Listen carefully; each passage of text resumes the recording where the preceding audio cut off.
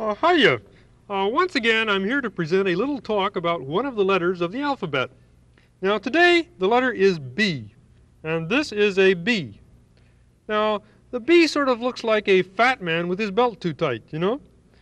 And B is a very useful letter if you are fond of bread and butter, because both of these words begin with a B.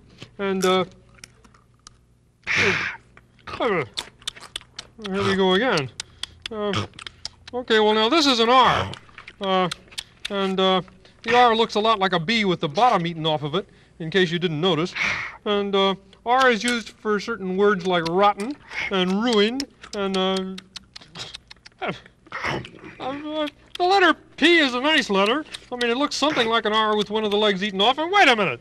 Hey, you. How am I supposed to talk about the letters when you keep eating pieces off them, huh? Well, okay, now P is the first letter in a lot of different words, but I can't think of any at the moment. And it, well, that's an F then.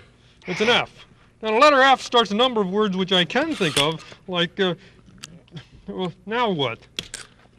Okay, that's a one or an I or a small L or a line or dessert.